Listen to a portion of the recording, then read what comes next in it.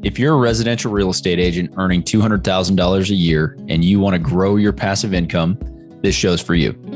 Learn the secrets other agents use and hear from experts in our field in order to guide you along your journey to investing in assets like apartment communities so that you can turn your commissions into cash flow. I'm Randall DeCleared. Let's go, baby.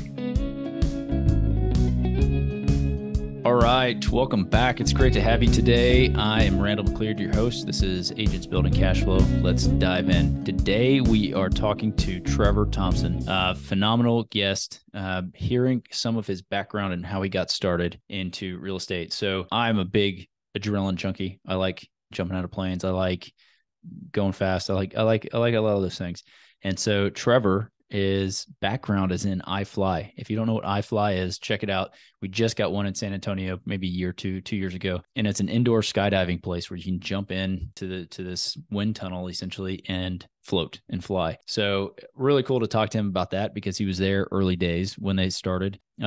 His background is also in like a haunted house he said he had down in Florida. And that's how he found the guys at the iFLY place. So he took the lessons he learned from that and he started buying apartment communities, and he knew how to buy business. He knew how to develop the land, knew how to do all these things. And so it's really interesting to see how he took those lessons and rolled it into his apartment buying business.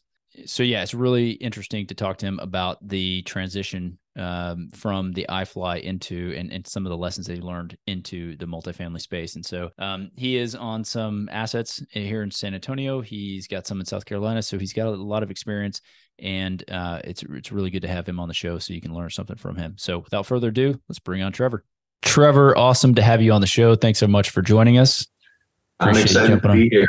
All right. So I was digging in. I looked at your background and your bio. There's a bunch of questions that I want to ask you about, like the iFLY stuff and all of that stuff. But before we get into that, I want to know really how you went from working kind of full time in your gig. Again, you can clarify this for me if I'm wrong, but it seemed like you were working full time. Then you started investing in syndications or into a fund of some sort. So can you explain that process to somebody who's never really done that and how that worked for you? Yeah. So, I was always interested in real estate, but never quite figured out what to do, right?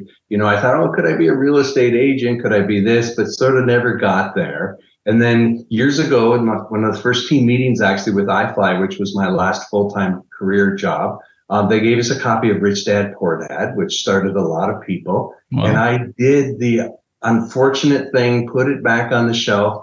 Just kept working my job, building my career, building my everything to do with my career. And it was always in the background. And I knew there were lots of reasons why you should get into real estate. And I'll be honest, I really wanted to do it, but afraid of toilets, tenants, and trash, not, no time, no money. And then iFLY actually got bought out and I got killed on income tax. And I went, this is a pivotal moment in my life. I am never going to be in this position again where something like this can be such a big alteration. I know there's power in real estate investing. Let me start looking. And I did the weekend seminars, basically give us $50,000 on a credit card and we'll show you how to buy an office building with no money down. And it didn't quite sound right. And I just kept shopping around and basically came across multifamily apartment syndications. And I went, and to be honest, a big light bulb came on.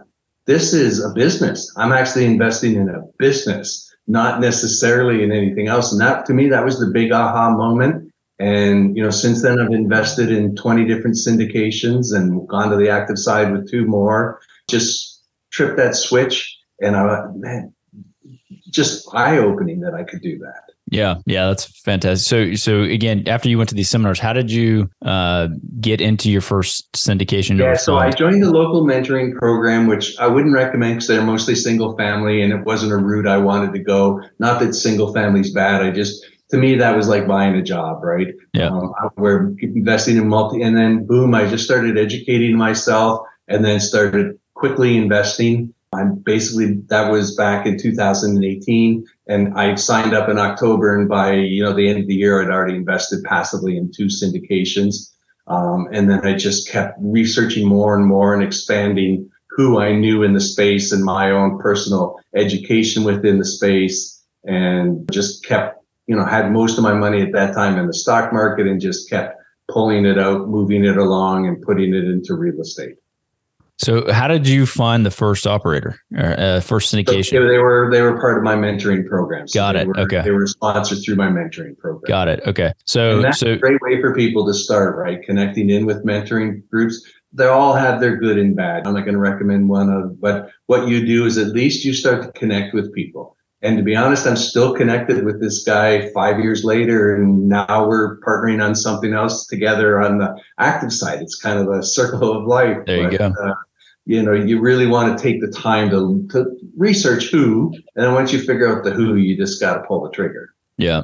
And so you got into these deals, and they were, that was a good time to start getting into apartments. It was, yeah.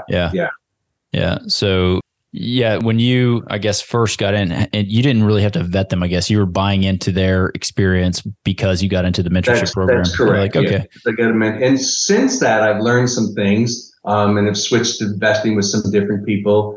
Some things that my first two investments actually were challenging. Ended up just getting my capital back, which is not very normal. But they had a run of some good, and then they just made some pretty decent mistakes on a couple of deals in a row and made them a real struggle. Can you, I guess, can you speak to that a little bit more just to be honest, one of the big things they did was they overestimated what they could up the rents on the property. They underestimated how aggressive Texas was going to get for property taxes, and then underestimated insurance, Katrina and then Snowgeddon. A lot of people don't know that Snowgeddon was a bigger insurance claim than Katrina.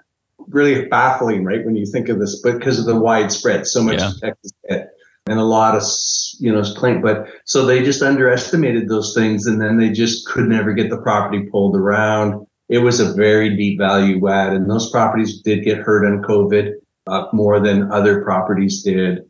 And, we did get out with our money back. Nobody lost any money. But since then, on the opposite side, I've had some huge winners. Yeah. So it's a business, and so you're going to get your winners, your losers, and most of them are right in the middle where you think they're going to be. Yeah. That's definitely one thing that's drawn me to the multifamily and just commercial real estate in general. It is a business. Like, you can actually look at the numbers, and you're buying a stream of cash flows, and that's exactly it. That's the whole deal. So much different ball game than the single family or and a much job. Bigger power of leverage too. So single family space, it's the value of your property is only the same as the neighborhood, but you can get your value of your property is based on your income on the multifamily. So you can still have a fairly distressed income, really build up the net operating profit and get a big multiple on your money. And it just supercharges the leverage, right? Yeah.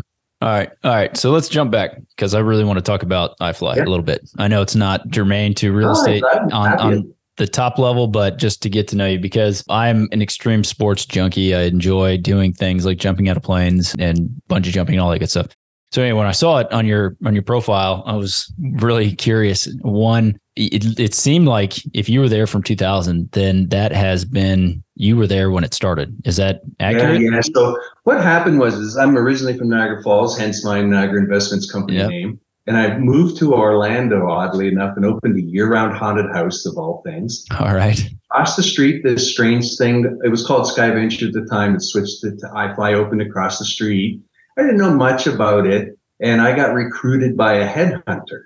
So we had it, and he also had another business called Suck Guy Coaster, where they put you in a hang gliding harness, hoist you. And this one was the world's tallest, 300 feet in the air, and you pulled your ripcord, and you swung about 180 feet the other direction. You could hit 70 miles. It was an amazing attraction. Yeah. But they didn't quite figure out how to market the iFLY indoor skydiving. They tried to make it a little too scary. And to survive in tourism or in the general world, you've got to be exciting, but still available for mom, dad, and the kids kind of deal. Yeah. And that was my specialty, right? I've been in the attractions business since age 13.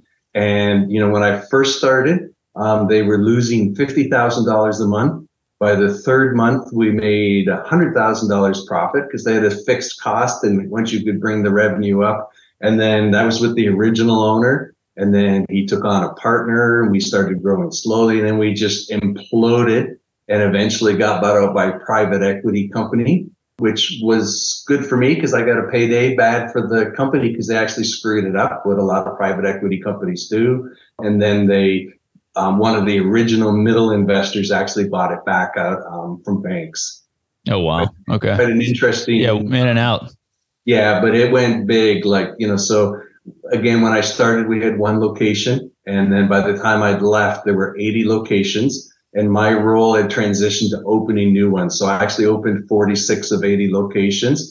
And what that meant was I took it from construction, got it completely operational, up and running, and then basically gave it over to the operations department. So ordering all the furniture, training all the teams. We went from, when I originally started, there were 16 team members. And at the height, there were 1,000 worldwide. Pretty big expansion for sure. Yeah, for sure. And it was a wild ride. I mean, I loved it. And the people that worked there were super passionate about it. If you've ever been to an iFLY, the team are just super passionate. We really coined delivering the dream of flight. Because if you think about it, everybody does dream of it, right? But this is crazy safest way to realize being able to fly. Yeah. Yeah, it's incredible. Now, there's one here in San Antonio, and I didn't know it existed that long ago. Now it makes more sense if they iterated it and changed the name a few times. But yeah, it's a really cool place. Yeah, it really is. And they got a little, they made some mistakes. They opened up in smaller markets. You kind of, to spend that kind of money, it's a $10, $12 million investment. A lot of people don't realize it's that big of an investment. And so you need to do some serious income. But the beauty of it is it's a fairly fixed cost operation. And once you reach this tipping point, it's really only electricity after that point. And so it was very, very profitable at the moment we sold it to the private equity. Then they started making it a little too top heavy. Yeah.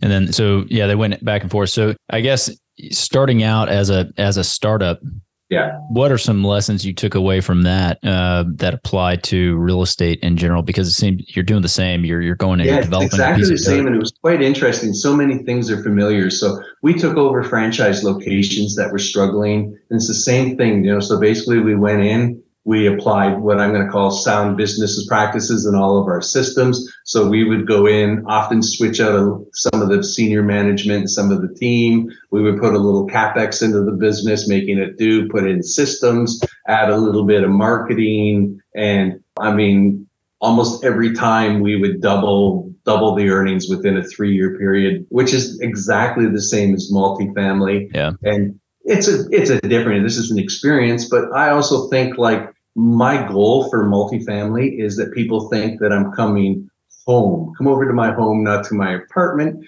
And a lot of that is customer service. How do you make your residents feel valued? I learned all that from my customer facing attractions business, right? You make people feel valued.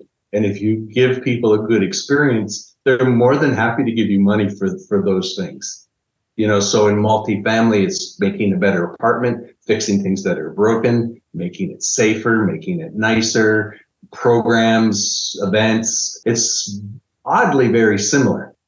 When you take over an apartment, I guess, what are some of the main things that you are putting in place now that are customer focused? So again, making sure that our touch points with our residents, there's a lot of negativity in apartment complexes, right? Like they never fix anything. They never do this. They never do that. And it doesn't take a lot to get those things sorted out to where you do it, right? You'll not always make everybody happy, but you deserve your plumbing to work, your AC to work, your heat to work. You deserve some sort of quick response time. You deserve people that answer your questions and try to improve the quality of a property. And those are all the things that we do. We go in there and take more of a service mentality that we're here to make this place a better place. Now, in exchange for that, we do normally increase the rents. Some people cannot afford the new rents, so there is some displacement. But the people that aren't displaced, they're just so happy to have I just took over a property in San Antonio a while ago, and we got residents coming in, and I don't ever talk to residents. I let the team on site do it, and you can just hear them saying, "Oh, I'm so glad somebody's here, and I actually can use my dishwasher now." I mean, that's 6 weeks this person's dishwasher, and it was just one simple part. Yeah. Yeah, makes a difference for sure. And then they'll take care of the place better than better right. tenants. So I guess going back on the iFLY, because the ramp up was so dramatic. Again, working in a company where you are, how many were there when you first started? 12, you said? Well, there was 16 at the first location. Yes. Okay. That was the total team. Okay. Yeah. So did you have people under you? Like, what was it like on the ramp up, and how did I guess I'm curious from a startup to like a scaled business, Yeah, like so it it was very slow at the beginning, right? So we replaced some of the senior management. We got a better teams in place. We started building a better structure. It was about 3 years before we even sold some other locations. And even then we weren't quite, it was by the time we got to about 11 company-owned locations that we really kind of had what I'm going to call a business model down pat. You know, we really knew what we were doing. We knew how to scale. We knew how to drive things. And then from there, it just started, building on top of each other very, very quickly. Got it. So it was a franchise model, and then you were like the head of development? So out of the 80 locations, 2/3 were company owned, 1/3 were franchises, but not even true franchises. So for example, there's one at Yuma Proving Ground, U.S. military. Brazil has one, Spain has one, Qatar has one, Egypt has one, Abu Dhabi has one, and they actually use it for military paratroop training. So some of those were different business models. We're on Royal Caribbean Cruise Lines. I remember launching the first one. It was super exciting, but that was a different business model again on an all-inclusive cruise ship where, they had to figure out how to make that model work. Yeah. And so it was a slightly different model than our normal one. So it took a little while. So it was really tough. I had to go on a cruise ship, all of the sports team around. Terrible. It actually was because I got terrible seasickness. I don't think I ate the whole 5 days I was there, but it was, but just figuring out how does this fit into their current business model, which was quite a bit different type of an attraction for them, but they're used to trying kind of exotic things and pretty well developed company. And I think we're on 4 now. Yeah, man, that's fantastic though. I think just in general, I always like startups and the story of startups and how they ramp up and what they do. And so being able to speak to you about that is interesting. And at the beginning, we always referred that we were building the race car in the middle of the race. Is how we always referred to ourselves. And at the beginning, starting up, we sort of reached a point where there was 12 of us, and we used to say 12 people doing 100 people's work. It was kind of a badge of honor within. And then oddly enough, the private equity company did grow it to 100 people and just made it way top heavy, way unresponsive. One thing the original owner was always afraid of was fat and lazy. And that's what happens sometimes with companies. Yeah. Again, it's interesting to see it ramp up. And I think it speaks to your experience on that front as well, just seeing how that whole thing ramps up, and you can look at a bunch of different things. When you're in a startup, you get to wear all the hats. Yeah. You get to do all those other 100 jobs. So yeah, it gives you a wealth of experience and knowledge. Okay. So yeah, let's go into like right now we are in an inflationary environment, right? The debt market is chaotic, I would say, or rates are rising, right? Yeah. So how are you handling communications with your limited partners, and what are you seeing? Well, we'll just do one question at a time. Yeah. So on my deals that I'm on the active side, we managed to do a loan assumptions. One was a loan assumption. One was the seller financed at a fixed rate. So when we did them, it was 5.1%, and we, this was several months ago. It took a while to close the deal, and we were like right on the edge. And of course, now we're geniuses, right? Because it would have been 8 or +% or whatever. So most of what I'm looking at right now are properties that have fixed debt with an assumable loan, and trying to see if you can make the numbers work to buy it with fixed rate debt.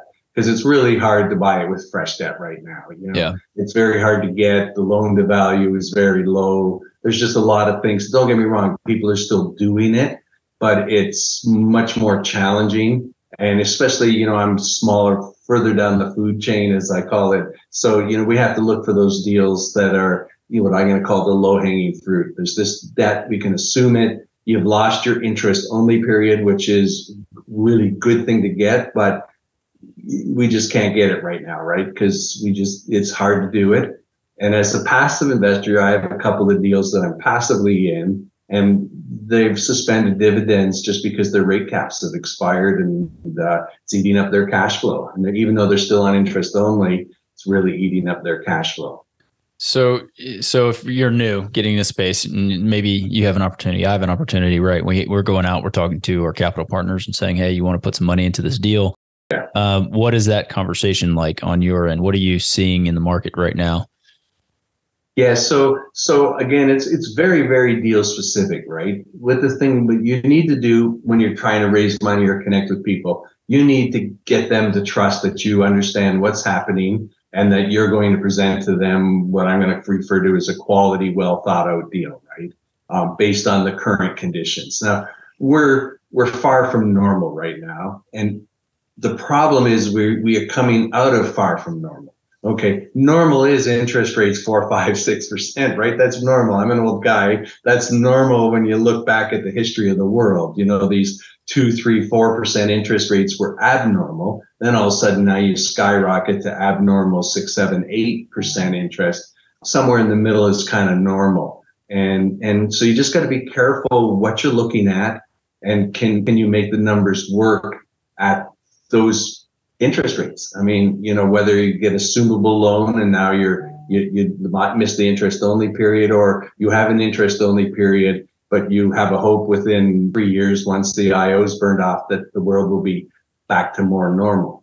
IO, if you don't know what it means, is interest only, but yeah, interest only. And that's one of the big multipliers in multifamily, right? The fact that you can, blows my mind when I figured it out, that you can get non-recourse debt, interest only payments. I mean, it's the gasoline on the fire, right? It's what really accelerates these deals and makes them so spectacular.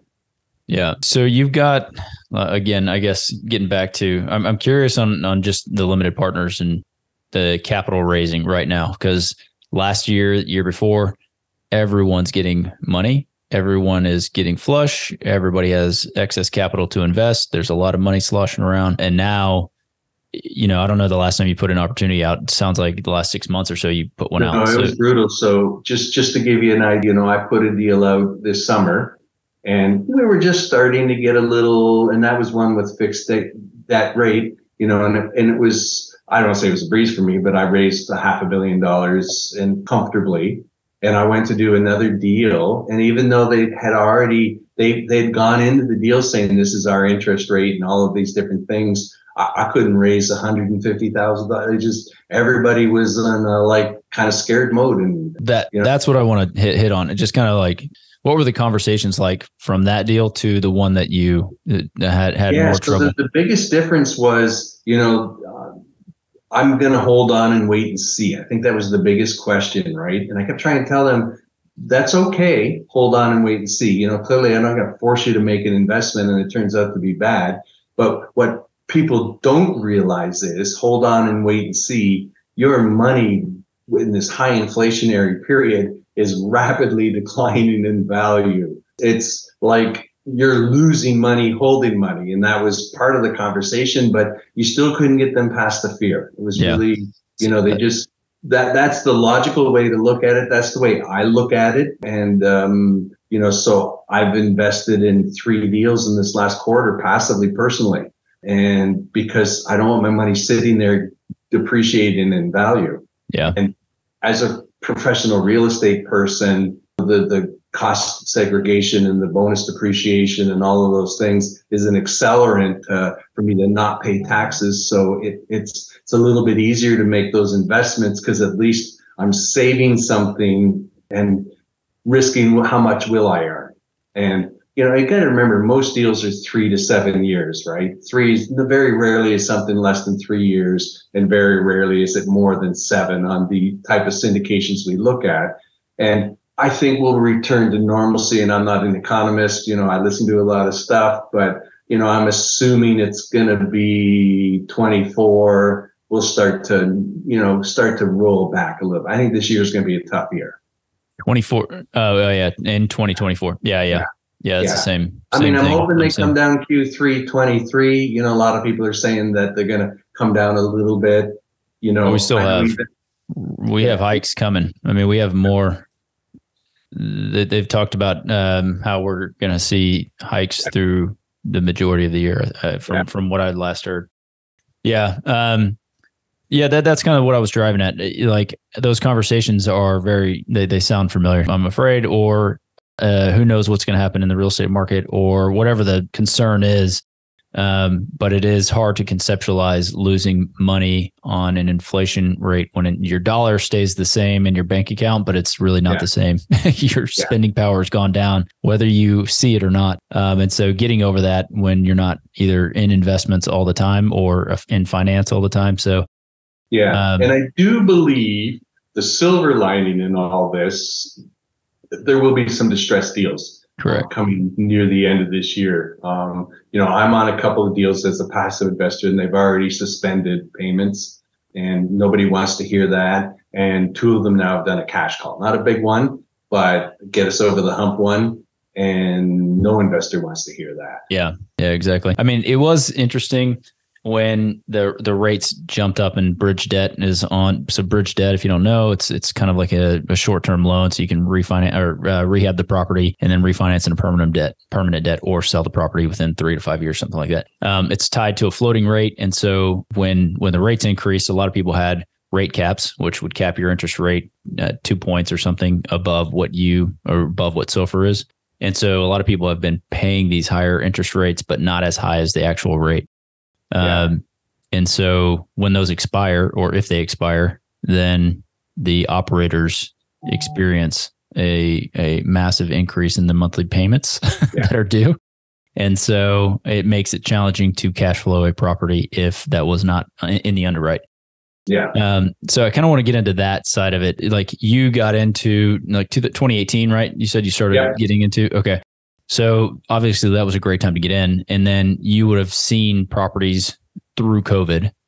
Yeah. And so, what were some of the challenges that you faced either in your deals? I don't know if you had any active deals or if you're still just passive at that point, but yeah, you can't underwrite for COVID. No one could. So nobody could underwrite for COVID. And it a lot depended on where you were and what assistance programs were in place and your tenant base, right? So if you are in a deep value add, lower class property, telling somebody who's already at the fringe of life that it's going to ruin their credit rating if they don't pay you is of minimal consequence because they were a hostess at Applebee's and Applebee's shut down and I got no money coming in. Then, of course, if you were in an area, so I had a property in San Antonio at the time, and they were pretty proactive on rent relief.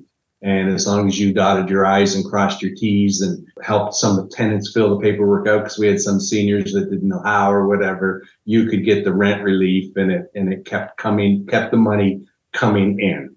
And then, of course, coming out of COVID, all of a sudden now you've got rampant rental rate increases, went at exceptionally high. And that kind of started to cause a little bit of a different problem again. People in A-class properties no longer could afford it, moved to Bs, and Bs no longer could afford it, maybe moved to a C. And if you were a C, you just had higher delinquencies.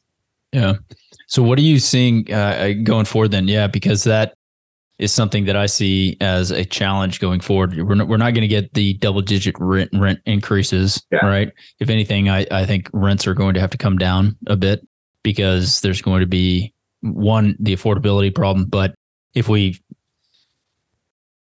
people start losing jobs at a wider scale and they can't afford to live in that Class A property, what's the deal that you're looking for? What's your bread and butter that you're looking for going forward? So again, I'm very lucky that I live in one of the best states in the world, right? So you want to look. Jobs are still coming to Texas. Thank God, right? Jobs are still coming to Texas. I'm glad I'm not in a state where everybody's fleeing. So I feel some areas will be very insulated from this. It will definitely have some effect, but not a massive effect, right? Because there's just so many fresh bodies coming in, and some of those bodies are coming from very expensive places, California, New York, or whatever. So even we think it's high here, they think it's low here still, right? They're still getting good value for their money. So states like Arizona, Texas, the Carolinas, and Florida, we're pretty and that's where all my investing is, because I look, even now with this pressure, you still want to look for growth areas, growth communities, growth areas, new jobs coming, because that's what's going to save you, right? If you're in a spot where there are no new jobs coming and people, you're not going to be able to get your rents, right? Because no new jobs are coming. If I lost my job and no new one's coming, now I got to move to a new community or do something. So that's why it's very important to be in good places. Yeah, Texas. Go Texas, baby. Let's do it. Yeah, I know. I love Texas. I'm glad we're here. That's right. So, what are you excited about in multifamily then? Like right now, today, are you putting letters of intent out? Are you seeing anything that's penciling? Like what's going on? Yeah, so we're definitely still looking for deals more on the loan assumption, like I mentioned. So they're harder and harder to find. And I'm hoping that the balance between, so sellers still haven't come down and realized what's happening in the world, and buyers were overpaying because this all this growth just could carry over bad business decisions. So I'm really hopeful that this year will balance out a little bit, right? So just for example, there was a deal that I kept losing deals, right? And there was a deal, the whisper price, which is code name for asking, even though they never do, was $9.5 million. And I thought, okay, I've lost every deal I've gone after. This is a great property. I'm going to start at 10. Foolish, right? Start at 10, 1% hard day one, which means I'm going to lose $100,000 if I don't close. Another 1% hard in 15 days, which means I better look at that property quickly, or I'm going to lose another $100,000. Somebody paid $11 million. Where was this? It was in Temple. And this was right at the height of the craziness, right? Okay. Yeah. And, I went from 10, 250, 10, 3, 10, 4. I give up. Like 10, 4. I was like, and I'm hoping that same deal will come up for sale this year. Yeah, that's right.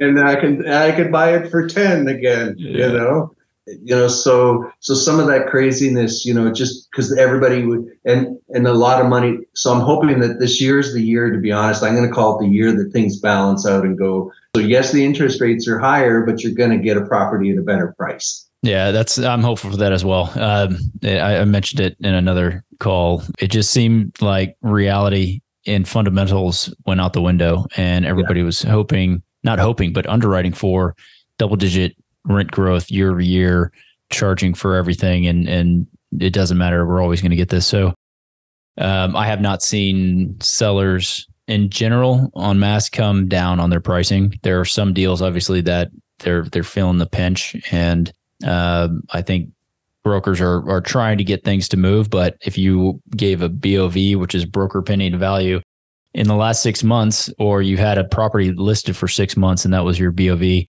it doesn't look good for them to come back to their client and say, hey, by the way, you need to take 40% off of this price because you missed the boat. I know I'm going to call myself, I'm at the bottom of the food chain, right? I'm a small guy, right? And when I have brokers calling me saying, just put in an offer, and again, I'm not looking at big deals. I'm looking at the size appropriate, but it's never been that way. Like like I couldn't even get them to return my call. And even on some other deals, like I said, hey, listen, my offer is going to be around this range. And they're like, do me a favor, don't even send it in. Now they're like saying, at least send it in. Yeah. So there's definitely some change in the market. And I'm just hoping that things will get to, you'll be able to offer for a property what it's really worth. Yeah, for sure. Not what the current value, not the future value. Everybody was selling for the future 100%. Value. Yeah. I likened it to like selling a piece of paper that you could possibly one day get a famous artist to write or draw on. It's like, promise you that's what it's going to be worth. You just give me half of that and we'll call it a deal. I'm like, no, it's a piece of paper. What are you talking about? So, I'm in the same boat. So, again, I'm still kind of curious. So you've got these deals. How many active, what are you on the GP side? Like how many doors are you at? Oh, so on the GP side, I'm only like 140. 140. So 75 in San Antonio. And I'm what I'm going to call, I'm a co-GP, like I'm a full-time. And then I'm 65 doors in Columbia, South Carolina. I'm like a teeny part of somebody else's deal. Okay. So even on those though, you're more on the active side where you're like on the asset management side per Yeah, se, so right? on the South Carolina one, basically I just do tasks like, rent comps and different things for people that are what I'm going to call the lead asset managers and investor relations with my investor. Where the other one, I'm the full asset manager. So right, actually at the beginning, for the first quarter, I'm actually going to the property once a week. Yep. And then the goal is twice a month, once a quarter as we stabilize. So, and that's just because I'm trying to build my own skill set up. So I want to touch it, feel it, see it, do it. Because Yeah, I think for I'm sure. learning faster that way. Yeah, 100%. So are you seeing any specific challenges or anything you're excited about when you're on seeing that side of the deal? Yeah, so again, for us, we thought we'd have more tenant turnover, and to our surprise, we've got some great tenants. They just want somebody to take care of them, somebody to help them out, somebody to take care of the property. So super, super surprised at that. I'm in workforce housing, and they're just hardworking, good people that want a nice place to live, right? And when you start to provide that to them, there's a big reward in that, right? They're hardworking people that just want a nice place to live. Home ownership is completely out of the realm of their capabilities, but they just want a nice place to live that's within their budget. Yeah. So I guess what advice would you give to again a limited partner you're talking to right now, and in this time frame, keep your eyes open, keep your ears open. Yeah. So just deals. Obviously. My advice is always the same, right? Because my advice is find somebody like, and trust, and that has somewhat of a track record, spends a lot of energy explaining what's happening, and is putting their own money in that deal as well, right? Again, there were lots of people starting out that weren't putting money in their own deals and just getting acquisition fees and asset management fees, and look for those red flags, right? Look for people. You want people that are truly invested in their own properties. And regardless of the time, again, I looked for 18 months to get on one deal. So I'm super cautious to get there. And that gives me a little traction. Now I've closed one, more people are reaching out to me. Hey, I heard you close this. I've got a property, 20 minutes away from you. Are you interested in looking at it? Yeah. So that for me has been good news. Yeah, for sure. If you're investing with people that know what they're doing, I think this year is going to separate the adults and you could make money just about any way the last 3 years, right? You had to work really hard not to make money. Now you're going to have to work really hard to make money. Yeah. Yeah. When I started buying in a down market. So I got back from Australia in 2008 or 9. And I mean, obviously the market had just tanked. It was an interesting time to be getting into real estate. I was trying to buy when I was in Australia, but it was difficult. And so when I got back, I was lucky to be buying into that market. And so, that's a great time. Kind of like now I feel like, okay, we're kind of getting to a dip. Not yet, but we're getting to a dip because we were on such a tear for such a long time. And so the opportunities should present themselves. Just be patient and obviously make something that makes sense. Again, when we're underwriting deals and I'm looking at everything, it's what is it making today, right? Like what is that deal actually kicking off today? Not what could be or what potentially could happen in the future. And so I think that shift mentally, that's how I've always invested, it always just, and that's why it was hard for me to make sense of some of the deals when I first started looking at them. I was like, wait, what? This thing's what? What's happening here? But yeah, there's definitely opportunity coming up. And so I'm looking forward to that. Well, Trevor, it's been awesome having you on. I want to just wrap it up and just ask some non-real estate related question. What is your favorite pastime not related to business? Wow. That's pretty sad that I don't really have one. Hey, my man, let's do some business. I really don't have one, I mean, I guess, but it is related to business. I'm an avid learner. So Audible books have just like, once I found Audible, car is my university now, right? Yeah. I'm listening, and I try to listen to a real estate book, a business book, and then what I'm going to call something interesting that could be, like the Andre Agassi story is one of the things. Nothing to do with business, but an amazing journey through his, like how he almost sabotaged himself because he oddly enough hated tennis. Very bizarre. And until he didn't compete, then how he loves tennis because he's found a reason for his charity work that he does tennis. It's quite an amazing human story. Yeah. That's fantastic. So since you brought that up, I know you mentioned a book before we even got started, but since you listened to a lot, what is your 1 or 2 top picks for books you would recommend? Yeah. So if you're just looking to get yourself motivated and get going, and you got to do it in Audible, you got to listen to 10X. Then you got to listen to Be Obsessed or Be Average.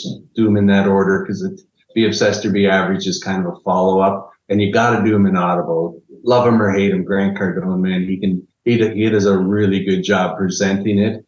If you're looking to learn about passive investing, James Kamasami has a great book called Passive Investing. If you're looking to get into syndication, Joe Fairless has a book called The Best Ever Syndication Book, and it's just, he basically just outlines it from A to Z, just in methodical order. You know, it's not like a colorful read, but it's this is from A, this is how you get a deal done from here to there. Yep. I've seen those. Awesome. Okay. So those are some great picks. We'll throw them in the show notes so that people can get to them. All right. So then what is the best thing or memory that's happened to you, your family in the last 60-ish days? Recent history. I think went up to Canada where I'm originally from, and my daughter had an engagement party, getting married. And it was, as a dad, my daughter said I wasn't allowed to give a speech. And I said, and then I stood up and said, I don't care. I'm going to give a speech. That's right. And I said, all that any dad wants is to see his daughter happy and be taking care of somebody. And I think she's found it. Yeah. And to me, that was just like, well, congrats. Yeah. And so it's just, to be able to say that was super cool. Yeah. Very cool. Well, congrats again on that. And then finally, let's see, name 1 or 2 people who have been most influential in the way you think or to your success. Yeah. So definitely on the multifamily side, James Kamasami, whose book I mentioned, I'm also part of his mentoring program. He's a great giver and a communicator. But I would say the second owner of iFLY was the most inspiring person to me. He had this philosophy: if you're not making any mistakes, you're just not taking enough chances in life to get anywhere. Yeah. And he was just like, you could screw something up big time, and it did not matter as long as we learned. Yeah. And, how would we learn from it? And it was just super powerful. It just blew me away that he had that desire to, you don't want to look for people with good answers. You want to look for people with good questions. He was the guy with the good questions. Why did this not work? What did we do? What they did? Mm-hmm. And just this methodical dissection of almost something that would be disastrous in anyone else's life. He took joy in figuring out how we could not do it again. Yeah. That's fantastic. We had a football coach, and he was kind of in the same vein. He's like, I don't care if you make mistakes, but you got to be going full speed when you make that mistake. And then obviously he'd watch video and do all the same breakdown that he would do. But very helpful when you're flying around, making those mistakes and iterating quickly. So yeah, again, man, had a good chat, good catching up with you, get to know more about how you got into real estate, got started. Appreciate you sharing your knowledge with us. I'm going to have all your info down in the show notes so people can reach out to you and get to know you. If you have any opportunities or anything like that, then we will put those there as well. Awesome. Thank you so much. All right. Good catching up, Trevor. Have a good one. Take care. Thank you. All right. Bye. Did you know that 80% of the agents we speak with got into real estate in order to gain passive income so they could obtain financial freedom and become work optional? If you want to stay up to date, the best way is to make sure you're subscribed. So if you haven't done that, go ahead and do it now. We'll catch you on the next episode.